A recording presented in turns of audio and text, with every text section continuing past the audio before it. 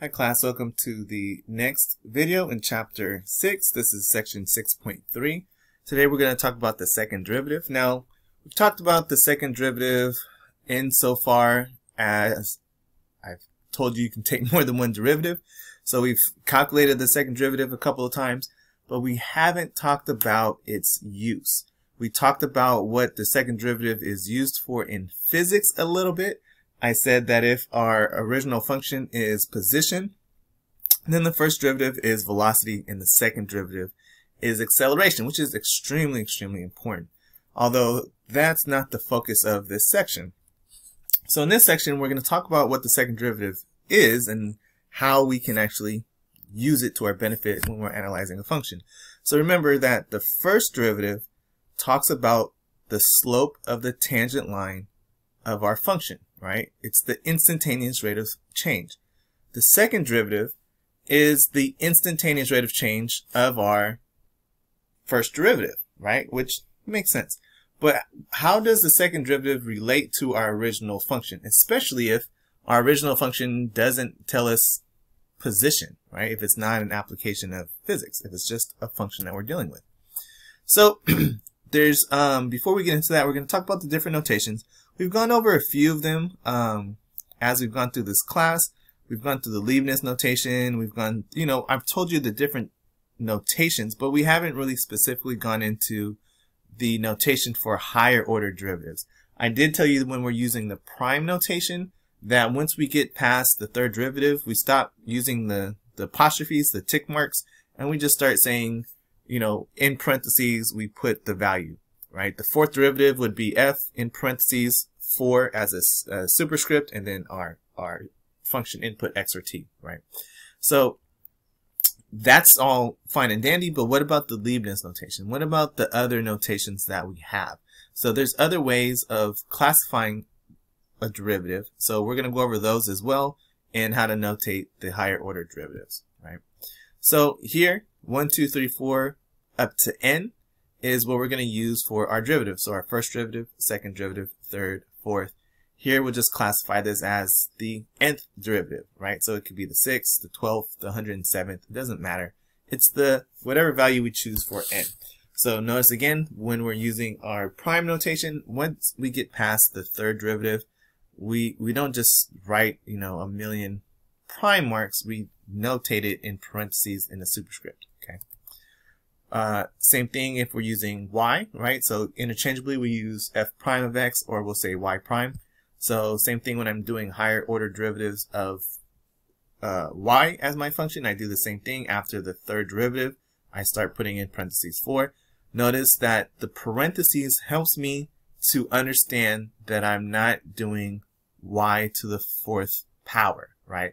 That since it's in parentheses and it's just an integer here, then I'm using this as the derivative. It's the 4th derivative of y. Okay. When we use the Leibniz notation, we have our dy dx. For the second, third, fourth, and nth, it's pretty straightforward. Here, the d in the differential dy gets the square, cube, 4, or nth power, and in the denominator, the input variable x or t or whatever it is that we have gets the squared or cube or the nth degree power assigned to it. So it's a little bit different. It's not dy to the third. It would be d cubed over y over dx cubed. Okay, so it's a little different.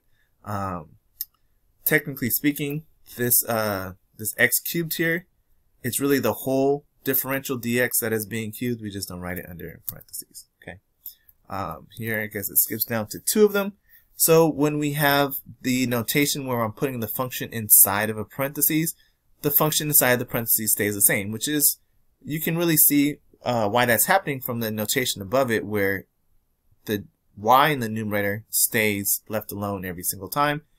And it's the d over dx, right? The d over dx here is what's being cubed. The d over dx here is what's being cubed. It's this whole thing cubed, which notates which derivative, which is why these middle two notations here, they're identical. It's just, am I writing f of x with my numerator, or am I writing it off to the side? Okay. Here, This is the subscript notation. This is kind of reserved for higher level mathematics, once you get into like calculus 3, differential equations, things like that, we start taking derivatives as subscripts like this, because we'll start having what are called multivariable functions, where we're not just using x as an input, but maybe x and y, or x and y and z, or theta, phi, and t, right? So there's once we get in Calc 3, we have multiple variables inside, and so this subscript notation tells us the order that we use for derivatives. So this one you won't see until a higher level order, or a higher level class than this one. Okay, same here. We're using d as the derivative operator, okay, which you won't see for a much higher level math class than calculus. Calculus 1, 2, or 3, you won't see this. You'll see this in Diffie-Q if you get that far, if that's your projected route. But generally, higher level mathematicians will start to use this linear operator notation. Okay, so again, just to prefix this, the first 4 are probably the ones that you're going to see the most: f prime, y prime, dy dx, d dx, and then your function on the inside, right? So again, just like the first derivative, the second derivative allows us to analyze our function, and it has a special relationship to f of x. Okay, so if f of x is a position function, then we know about its special relationship. The second derivative is the acceleration, right? So our first derivative, f prime of x, tells us how our function is changing. The second derivative tells us how the first derivative is changing, right? The third derivative tells us how the second derivative is changing, and so forth, right? So that should all make sense, because the next derivative just tells you how the previous one is changing. It's, you know, if your fourth derivative is positive, then it means your third derivative is increasing, right? And if your third derivative is increasing, then that means that your second derivative is increasing, right? And if that one is positive, then that means that your first one is increasing as well. So it's kind of a pattern, if you will, right? We're going to focus on just getting to the second derivative and what that means for our function, right? So if our second derivative is positive, then my first derivative is increasing in value, okay? It doesn't necessarily mean that the first derivative is positive. It just means it's increasing in value. So my first derivative can be negative, but it's getting less negative and moving towards a positive direction. That's a possibility, right? So again, it can still be negative, but it's becoming less negative, right? What that means for my function is that, so again, think about this, right? F prime of x is how fast my function is changing. So if the rate at which my function is changing, right, then that signifies to me that there is curvature going on in my original function. So when my second derivative is positive, it means my original function is concave up, meaning that I am bowl-like in nature, right? If I poured water into my function, on top of it, from on top, it would fill up like a swimming pool, right? Concave up. If the second derivative is negative, okay, then my first derivative is decreasing. Again, it can still be positive, but it is becoming less positive, right? So if the second derivative is negative, then that means that my original function is, you guessed it, concave down. Okay, the rate of change for my function is becoming slower, right? It's decreasing in value. So if the second derivative is 0, then we have what's called a possible inflection point, right? An inflection point is a point where my function changes from being concave up to being concave down, or vice versa. If it was already concave up, the exact moment when it changes from going concave, let's switch that around, from going concave down to being concave up, that is an inflection point. So it doesn't matter. Whenever I'm changing from one to the other is an inflection point. So here, this is a portion where I'm concave down. Here, this is a portion where I'm concave up. The inflection point is the point where I go from being a hill to now becoming a valley, right, or bowl. let's think about this in terms of rates of change. My function is decreasing here, right?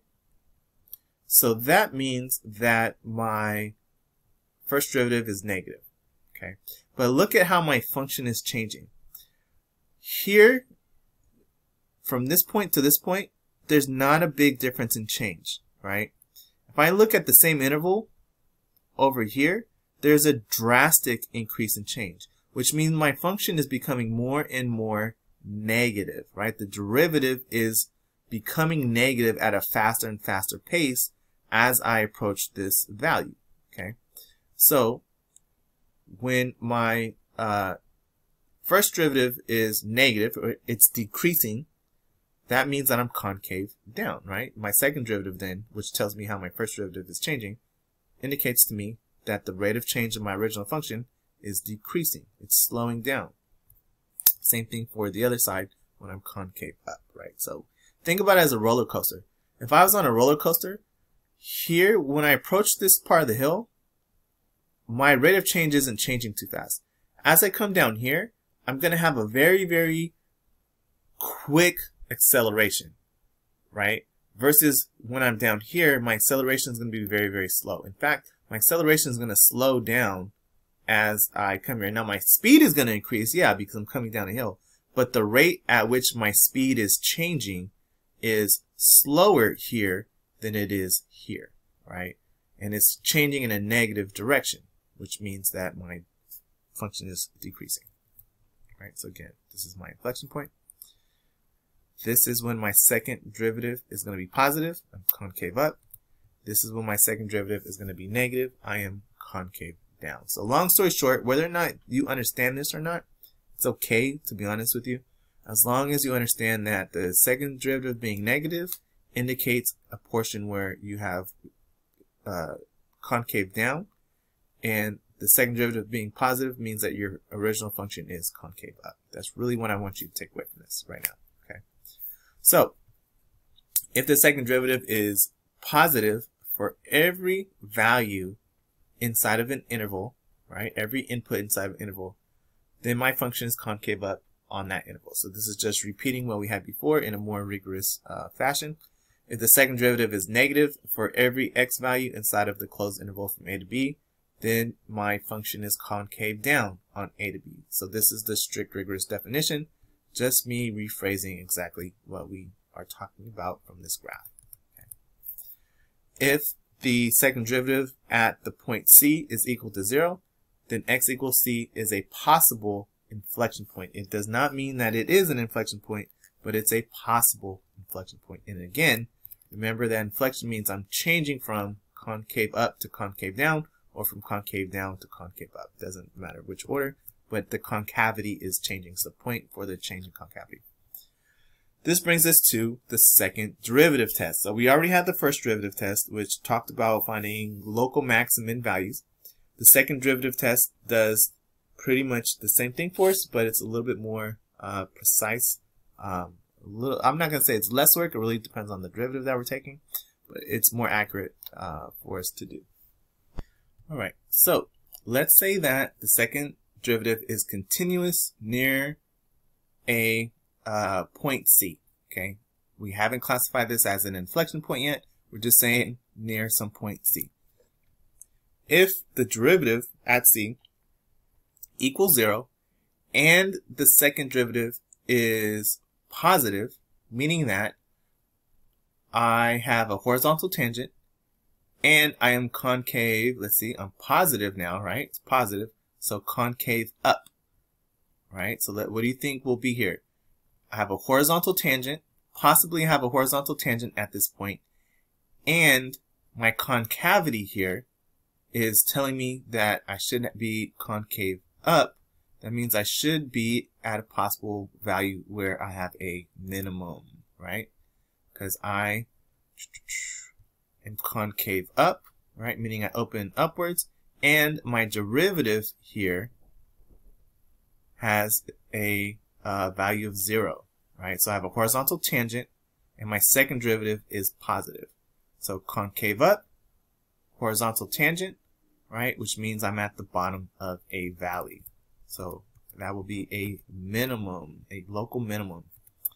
If my derivative is 0 and my second derivative is negative, then that means that I am at the top of a hill or a local maximum at this value.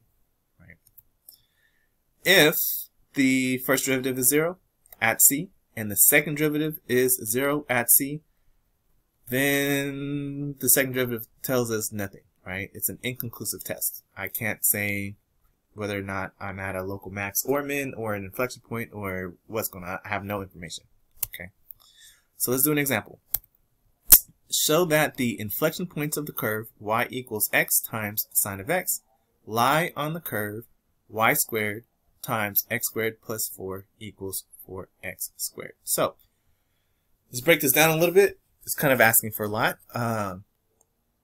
We want to find the inflection points first and foremost for x sine of x, which means I need to find the second derivative and find all the times when the second derivative is equal to 0. So no matter what, I know that I have to do that, right? Because I have to find the inflection points for this, which means second derivative equal to 0. Once I do that, this problem is asking me to verify that those points, all of them, satisfy this equation.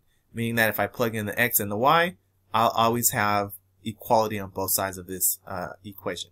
Okay. So first and foremost, let's find the inflection points. So I need to find the second derivative here.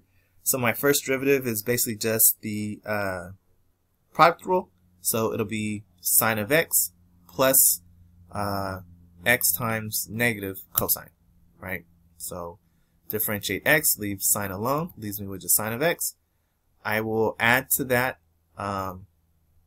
leave x alone and differentiate sine, so the sine stays the same and I get cosine. Okay. The second derivative is the same thing. Sine will turn into cosine. Here I'll take the product rule again. Okay, so this goes to cosine. In the second term, x goes to 1, cosine stays the same. X stays the same, cosine goes to negative sine. So this turns into this turns into 2 cosine minus x sine of x. I then need to set this equal to 0. Okay, that's how I find my inflection points. Okay, my possible inflection points.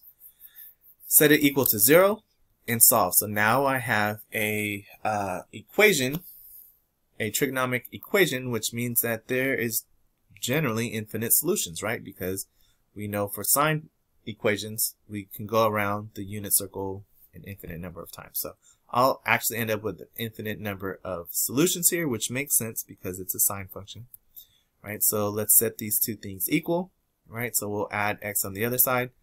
I can divide both sides now by sine. So I have x is equal to tangent of x. Okay. Or I can write an equality, right? Because I have my original equation is y equals x sine of x. So when I move this over, I really just have y equals 2 cosine of x. Okay. So if I square it, I get x squared sine squared x equals 4 cosine squared of x. And look what's happening. I'm starting to look like my equation here, right? I have 4 something squared. I know x and cosine are the same, so that's looking pretty good. My y squared is over here. This isn't necessarily this thing yet, okay? But I'm working my way there. So I'm squaring y. X squared 1 minus cosine squared of y is the same as sine squared of x. So I'm going to rewrite everything in terms of cosine. And again, I know that cosine is the same thing as x, right? So I have 4 cosine squared x, 1 minus cosine squared x. So I can distribute this x across. Okay. And I will then add this to the other side. So I have x squared equals 4 cosine squared of x plus x squared cosine squared x.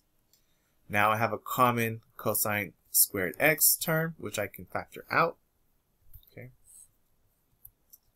And so here I can multiply both sides times 4. So really what I'm doing is I'm trying to get everything to look like this thing here, right?